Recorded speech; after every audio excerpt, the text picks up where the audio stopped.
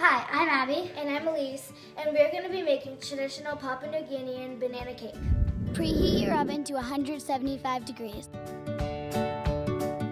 First thing you want to do is you want to take 3 medium-sized bananas and mash them. Mash your bananas until they are creamy. Now you want to add in your vanilla, sugar, and butter. Put 1 stick of butter in the bowl.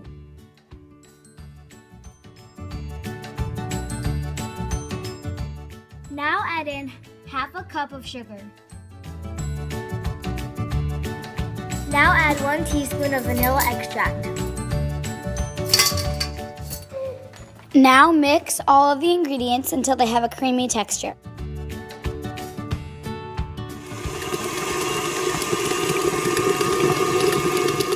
Next, you want to crack 2 eggs into a bowl.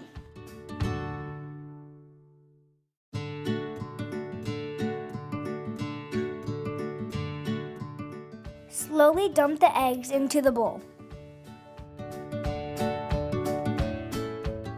Next, you want to add the banana mixture into the sugar mixture.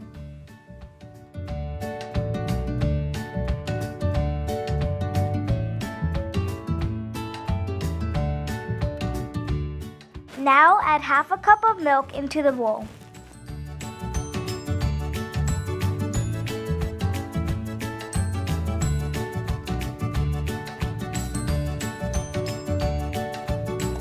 Add 1 tablespoon of baking soda into the milk.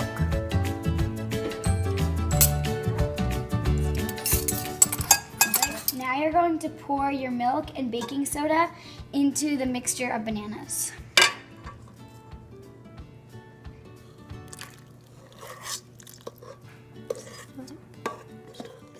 Now mix these 2 things together by folding it. Now you're going to add 1.5 cups of flour into your banana mixture.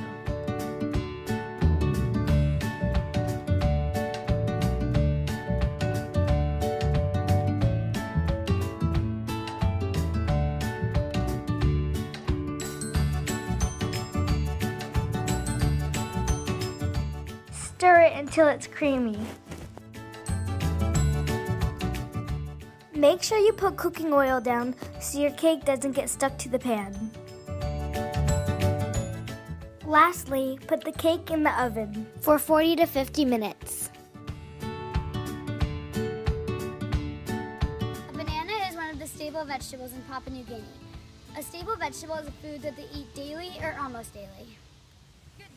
Other staple foods in Papua New Guinea include taro roots, sweet potatoes, and sago, which is a palm. Papua New Guinea is located on the island of New Guinea. It's around Australia and Indonesia. Also, the capital is Port Moresby. Now it has about 26 more minutes left, so we're going to check on it.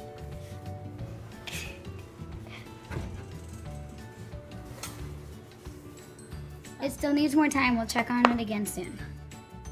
Now the cake is finished, and we can't wait to eat it.